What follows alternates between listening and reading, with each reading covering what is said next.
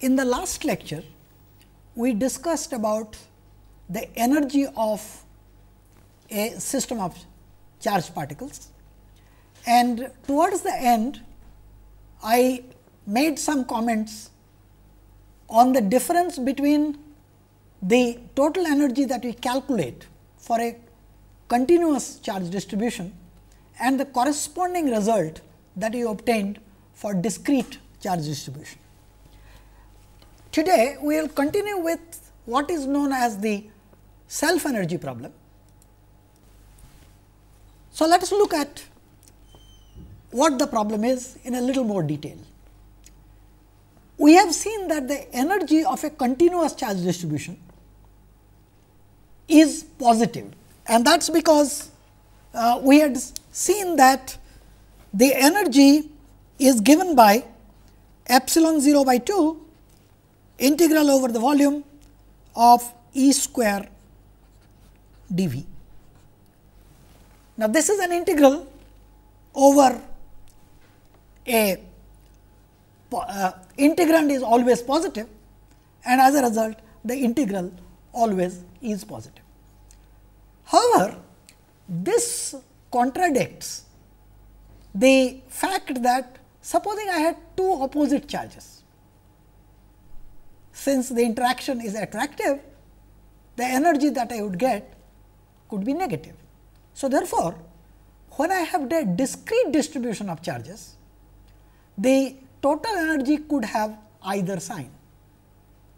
So, what went wrong? What went wrong in this calculation?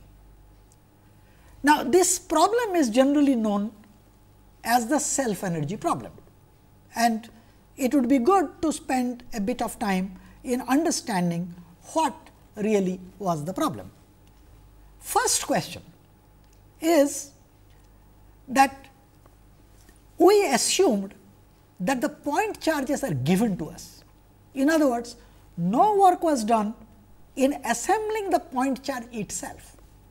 What we did is we assumed that somebody gave us the point charge and they were at infinity initially, so that the interaction energy was 0. Then I one by one brought the charged particles and put them wherever they ought to be. But is there no energy required for creating the charge itself? Now, notice that if I take the discrete charge as charge which is distributed in a sphere of very small radius, I will calculate the charge and then take the radius to go to 0. Now, we had seen that this then becomes epsilon 0 by 2 and 1 over 4 pi epsilon 0 whole square, and the integral from 0 to infinity, I am putting 4 pi from the angle integration, then of course, q square over r to the power 4 r square dr. Notice that in the lower limit this one diverges.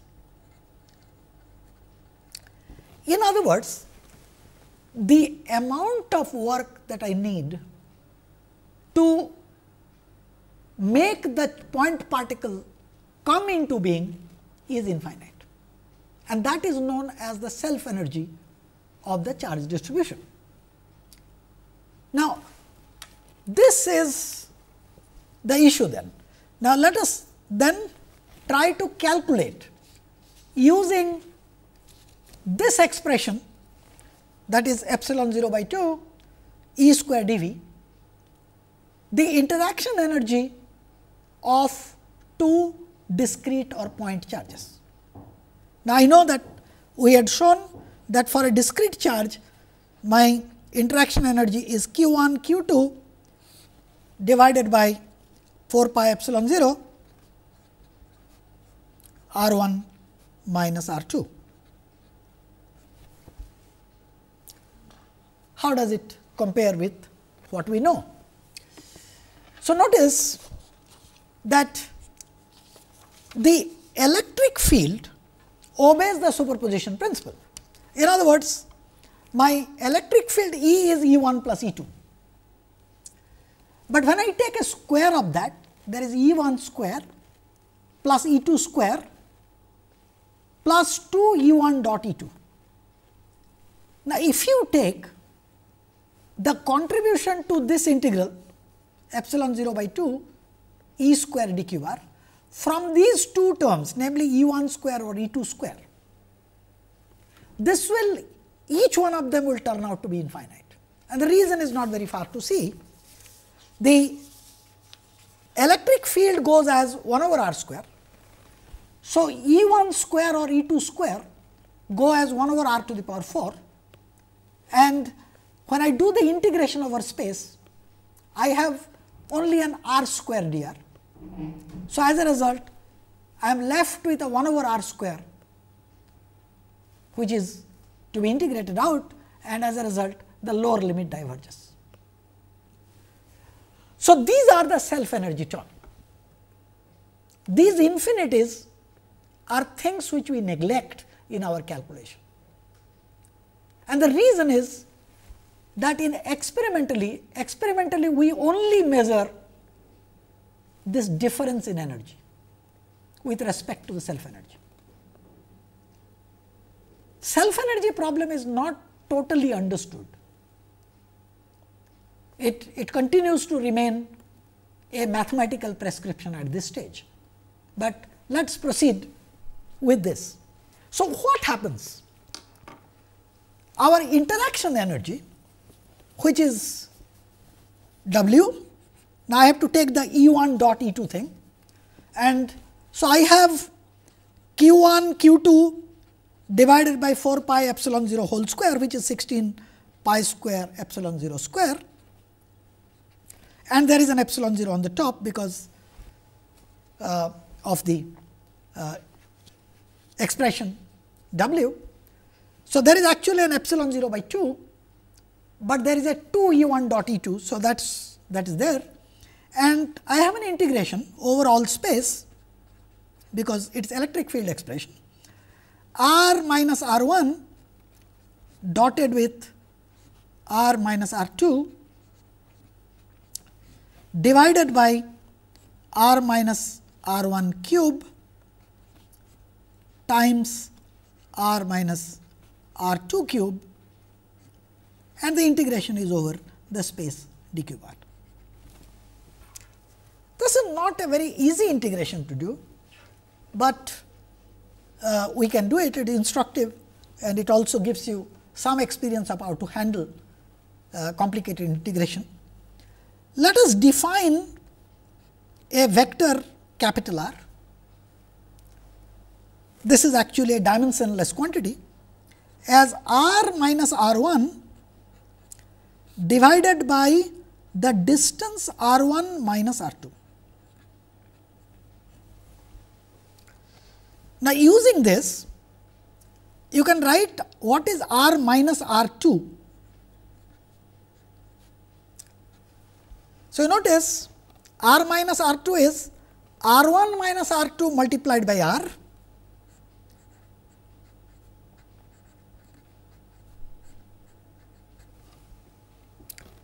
then add to this vector r 1 minus r 2, this r is also a vector. So, this is what follows from the definition here. So, the interaction energy W is Q 1 Q 2 by 16 pi square epsilon 0 integral over all space. Let us look at, so r 1 minus r 2 dot r minus r 1 dot r minus r 2. So, I get r 1 minus r 2 modulus times r, that is r minus r 1, dotted with r minus r 2, which is again r 1 minus r 2 times capital R plus r 1 minus r 2.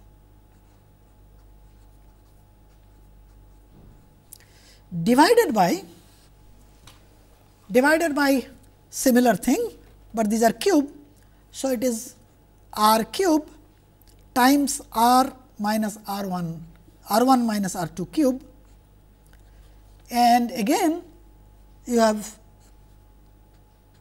r 1 minus r 2 modulus r plus r 1 minus r 2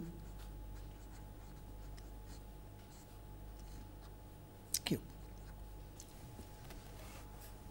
This all of this is actually modulus cube. Now, there is a d cube r there, and you can check immediately d cube capital R is same as d cube small r by r 1 minus r 2 cube. So, d cube r by r 1 minus r 2 cube looks like a horrible expression, but we will be able to simplify it much more. So, let us look at what it is. Firstly, let us observe what are going away. Okay, there are these r 1 minus r 2 cube. So, you have in the denominator, and I made a mistake here. So, this should have been r 1 minus r 2 cube in the numerator. So, this would cancel with this one, and this quantity is, if you look at, this is written properly in the screen, it turns out to be q 1 q 2 by this factor. This of course was there. So, let me copy it here, so that we can understand it better. So, this is q 1 q 2 by 16 pi square epsilon 0 1 over r 1 minus r 2 integral over space.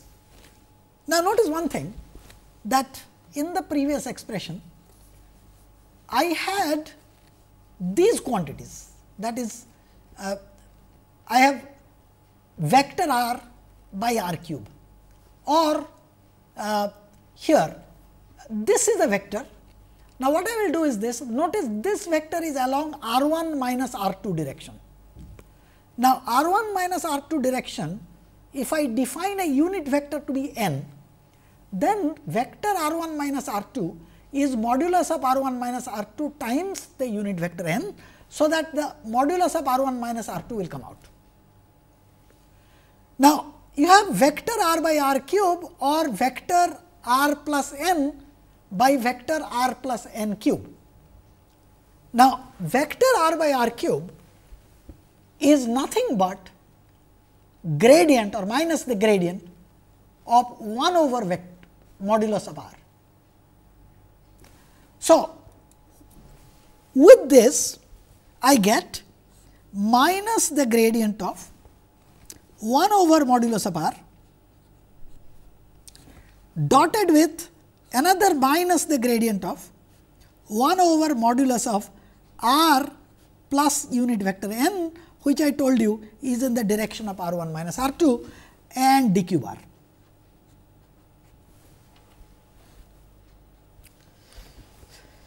Now, this expression I will try to simplify by using some vector algebra, and in doing so what I am going to do is this, I am going to use an algebraic identity, which is gradient of f dotted with gradient of g is given by del dot of f times gradient of g minus f times del square of g. This can be trivially obtained by using chain rule differentiation on del dot of f times gradient of g. And I choose f is equal to 1 over modulus of r plus n and g to be simply 1 over modulus of r. Now, look at what happens. This is del dot del. So, I get del dot of f gradient of g minus f times del square g. So, coming back to the screen again, I find that W int is q1 q2 by 16 pi square epsilon. Now, this term now, which is, let me write it down because there is some confusion there. So, let us look at what do I get. I get del dot of 1 over r plus m, which is my f, times gradient of 1 over r dq bar, then minus integral of 1 over r plus n del square of 1 over r dq bar. Now, this is something which we have been coming across regularly. Using divergence theorem, I can convert this integral to an integral over the surface, and this surface, since it is over all space, is at infinite distance. So, therefore, I need the values of the functions there, and so therefore, these will go to 0 and it will vanish. So, what I am left with is this term, and I know that del square of 1 over r is minus 4 pi times the delta function of r. This will enable me to do this integration, and I will be simply left with 1 over modulus of n, which is of course equal to 1, and this factor minus 4 pi, which will come there.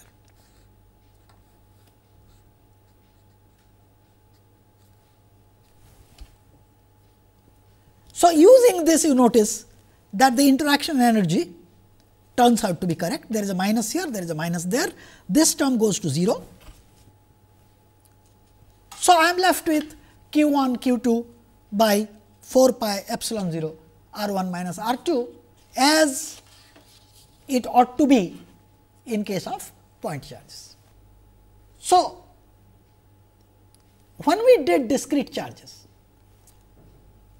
we went over to continuous charge distribution by making a prescription that 1 over q over r minus r 1, for example,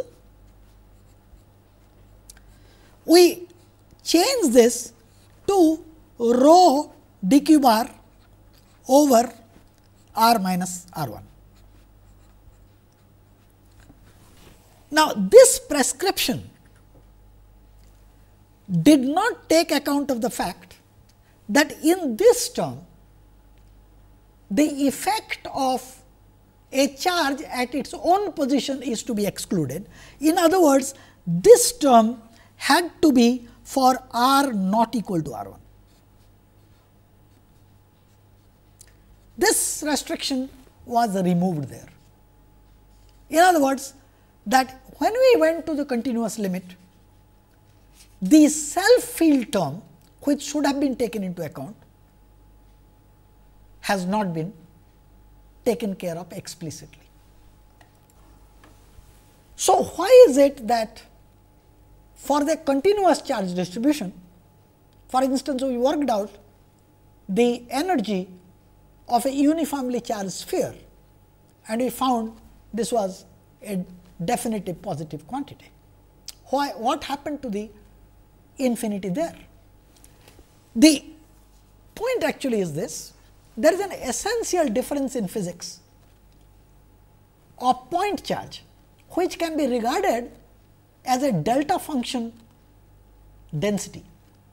That is, no matter how small you take the extension of the charge is, there is the charge still resides there. In other words, the charge is contained in literally a 0 volume. Now, in a continuous charge distribution, even though the density, like in that example we had taken density to be constant, but I can take the limit of the volume element as small as I like, and the amount of charge that will be contained there, in spite of the fact that the density is non-zero, but the amount of charge can be made to go to 0. So, as a result there is no self energy term there. So, therefore, whenever the charge density has a delta function like behavior, I will get the self energy problem. Now, as I made a statement earlier that this self energy problem is not a completely understood problem, but this is the best that we can do at this stage. Having talked about the energy of charge distribution, let me now go over to a discussion of the electrostatic field due to a conductor. Now, you are all familiar with what is a conductor, but let us formally define it. Conductors, as the name suggests, are materials which conduct electricity. These are characterized by having free electrons, which when subjected to an electric field, they move inside the material. When we say free electron, what we mean is these electrons belong to the crystal as a whole and are not tied down to an atom. On the other hand, there is another class of material known as insulators, and we will be using the word dielectrics, and in these the electrons are bound to the atoms, and when you apply an electric field from outside, though these electrons can be slightly displaced from their mean position, they still remain bound to the atom and as a result do not move around within the material. In other words, they do not conduct electricity.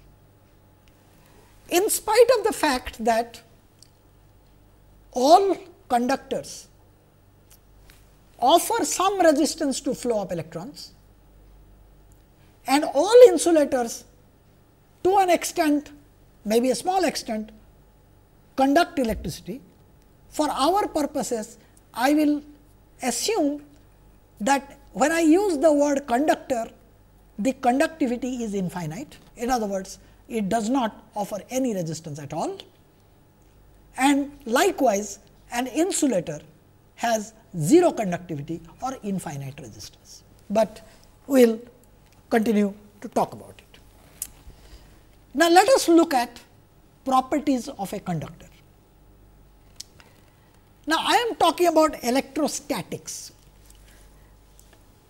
When we talk about electrostatics, it means I am looking at a static phenomena. Now, if I am looking at an equilibrium situation, there cannot be any electric field inside a metal. Why is it so? The reason is this, that if you apply an electric field, the electrons in the conductor being free would move around, and this statement itself negates the fact that the system is in equilibrium. So, there cannot be an electric field inside a metal in situation of equilibrium, but what happens? There are electrons which are free, but we are saying on one hand, if I have an electric field, the electrons should be able to move around, but we are saying electric field inside a conductor should be 0. Now, conductors, they respond to this situation in a very smart way. almost as soon as you apply an external electric field, the charges, the free charges, they move to an edge of the conductor. So, for example, suppose I take the carriers or the free charges to be electrons which have negative charge. Now, if the negative charges move to one side, the other edge becomes positively charged. This implies that inside the material there is an electric field created which is opposite to the direction of the external electric field which is here. And this happens practically instantaneously. Typical time during which such adjustment takes place is of the order of 10 to the power minus 16 seconds. And this is the way the electric field inside the conductor becomes 0. Now, let us look at some consequences thereof. Now, if the electric field is 0 inside, then you know that the divergence of the electric field will also be 0. But according to Gauss's law, divergence of the electric field is charge density divided by the epsilon 0, which means charge density is 0. Physically, this means that if you take any small volume inside the material, there will be equal amount of positive and negative charges therein. And these charges, the free charges, they would move to the surface of the substance. Now, we have said that the inside of the electric field, inside of the material has 0 electric field. Another equivalent way of making that statement is that the conductor is an equipotential, because if the electric field is 0, the potential whose gradient is the electric field must be constant. Now, what happens on the surface? On the surface the charges are moved, so obviously there can be electric field, but there are some restrictions. There can't be a tangential component of the electric field on the surface. Tangential means along the surface, because if they did, then equilibrium will be disturbed, because the charges will be subject to such an electric field and move about. However, there is no restriction on a normal component of the electric field to be there on the surface. So, let us look at some properties of more properties of the conductor. Supposing I have a conductor which is shown here, and we have seen that there are charges on the surface which is here. Now, I will take a Gaussian cylinder, and as we did earlier, half of that cylinder will be outside and half inside. I know there are electric field normal to the surface of the conductor. Assuming that the charges are positive, they are directed outward from the surface of the conductor. So, the flux through this cylinder by Gauss's theorem is equal to 1 over epsilon 0 times the amount of charge enclosed. And where is this charge enclosed? Charge is just enclosed in this cross section where this cylinder intersects the top surface. Taking the area of that patch to be A, if the charge density is sigma, then sigma times A is the amount of charge contained there. Now, notice one thing. So, the flux is the electric field times the area, and that is equal to the charge which is sigma A divided by epsilon 0, and that tells me that the electric field is sigma by epsilon 0. Now, remember, there was no electric field in the bottom half, and the electric field then has a magnitude sigma over epsilon 0 just outside the charge surface. I would like you to recall that earlier we had talked about an infinite charged plane, and we had said that the electric field is sigma by 2 epsilon 0 going outward on either direction. And the reason was the following, that unlike in a conductor, when I talked about a charged plane, then when I had the Gaussian surface, from both the edges I had fluxes. So that the total flux was E times 2a and not E times a, which gave me that half the sigma by epsilon 0. But there is no contribution to the flux from inside a metal, because inside a metal or a conductor the electric field is 0. So, flux contribution is 0. So, this is the essential difference that is there. The next statement I want to make is the surface of a conductor is also equipotential. Now, we have seen that the electric field can exist on the surface, but then it has to be normal to the surface.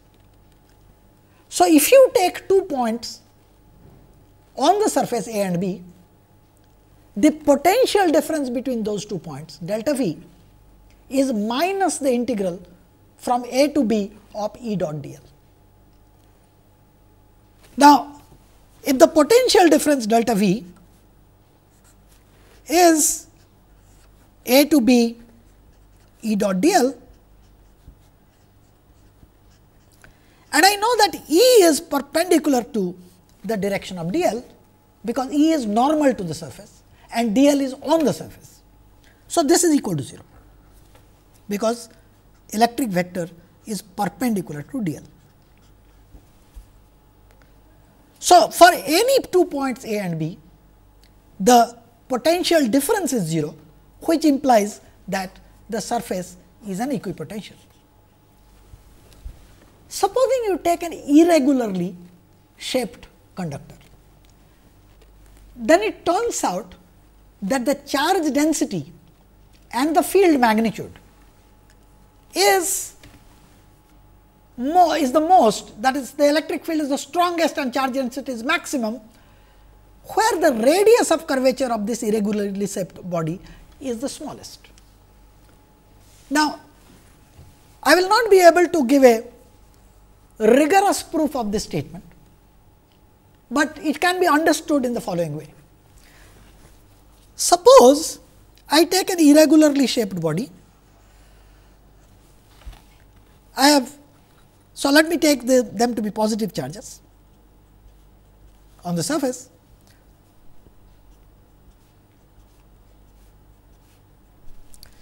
Now, what happens is that the electric lines of forces are like this, as has been shown in that picture.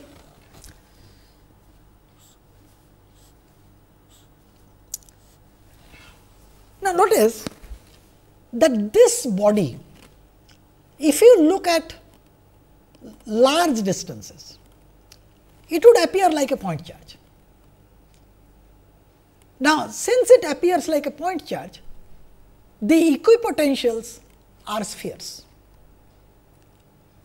So, therefore, these spheres, they are equipotentials, and there will be collections of spheres, system of spheres.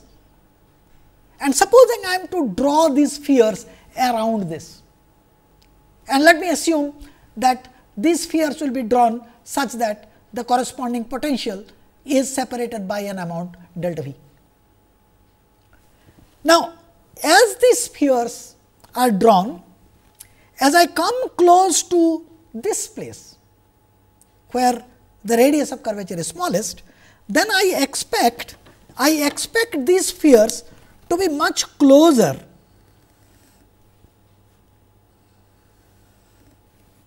than they would be here.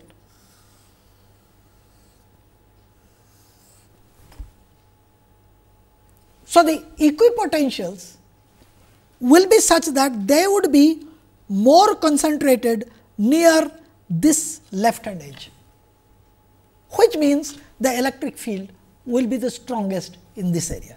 A sort of qualitative argument, but for an irregularly shaped body this is correct. So, let us look at the few things about the conductors. First is, we have seen that if there are charges, they must reside on the surface. You can see it even by from Gauss's theorem. Imagine this is a metal and take a Gaussian surface which is shown in green completely inside the metal. Now, since there is no electric field inside a metal, the amount of charge that must be enclosed by this Gaussian surface must be equal to 0. So, therefore, the extra charges that are there, they must move to the surface. Now, some interesting problems. Consider a metal, a conductor irregularly shaped, but with a cavity inside. And let us also assume that the cavity does not have any charge. Now, it follows that in such a situation, the inside surface of the cavity cannot contain any charge. That is, all free charges must go only to the outside surface. The proof of this is exactly the same as before.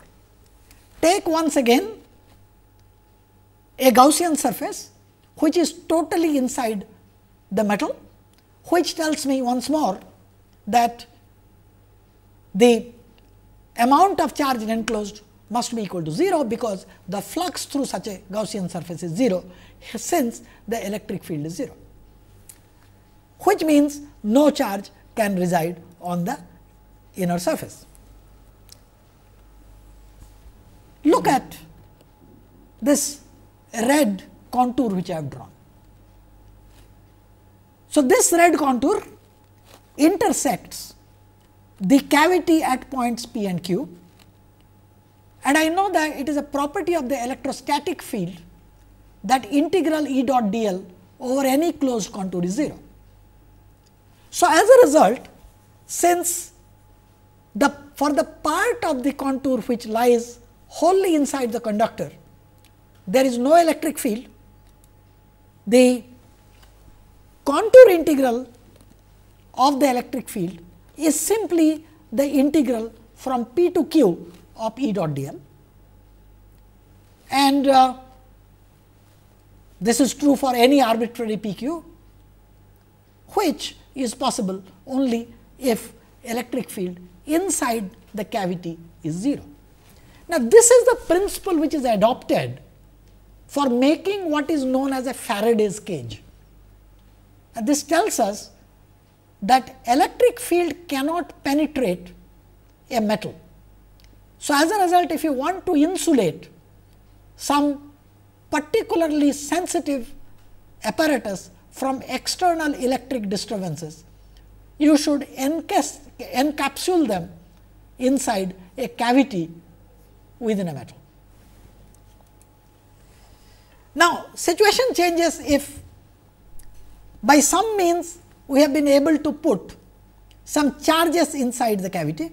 Well, it does not look like it can stay there like this. What it means is that there is an insulating handle by which it is kept inside the cavity, so that it does not touch the sides.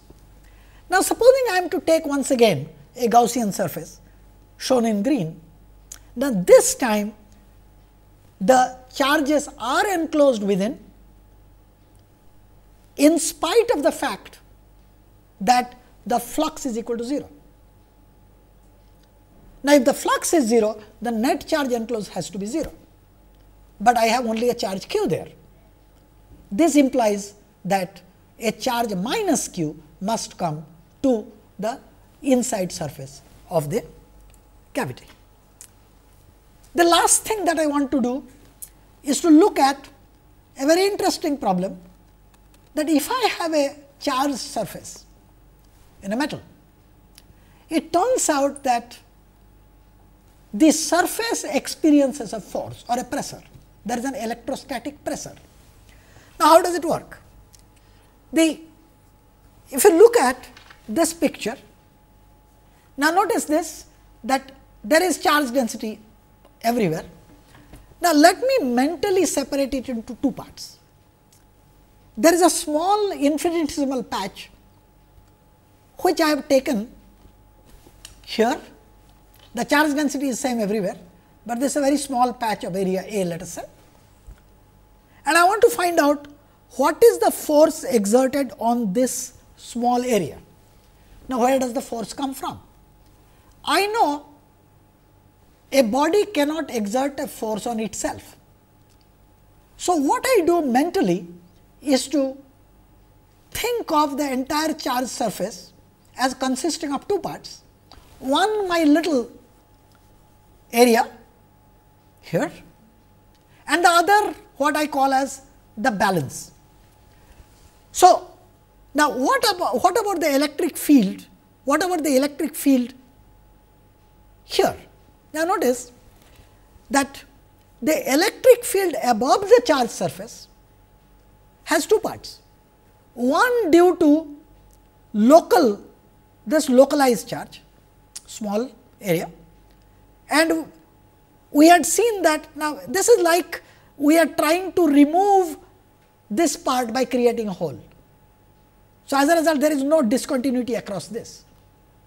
So, this would mean that the electric field above would be the electric field due to the balance of these charges, which I call as E external, plus the electric field due to this charge distribution, which is sigma by 2 epsilon 0 k, and below it is the same expression, excepting now it is a E external minus sigma by 2 epsilon 0 k. The E external is the electric field due to the rest of the charges there.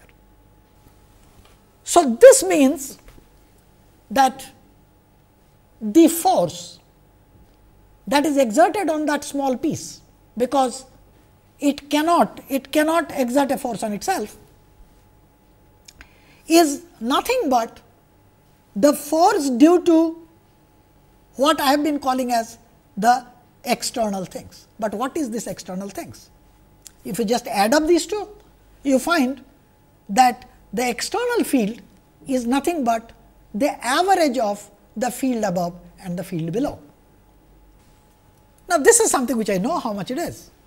This average field for a conductor surface is sigma by 2 epsilon 0, because I know that the field is sigma by epsilon 0 and 0 inside. So, it is sigma by 2 epsilon 0. So, therefore, the pressure on the charged surface is sigma times the electric field, which is sigma square by 2 epsilon 0 equal to epsilon 0 by 2 E square. So, let us look at what we have done today. We first talked about the self energy problem. We realized that the discrete charge distribution differs from the continuous charge distribution because of self energy. This is, I repeat, a rather difficult problem to understand, but it is good to realize that one can at least mathematically understand it. We defined conductors and insulators and looked at the properties of the conductors. As a special case, we talked about the force that a charged surface of a conductor experiences. We found that the inside of a conductor is an equipotential. The charges reside only on the surface. The electric field can only exist on the surface and can be normal, and because there is a charge seat, there is a discontinuity of the electric field between above the charged surface and below the charged surface. In the next lecture, we will continue with the properties of the conductor by bringing in the concept of a capacitor.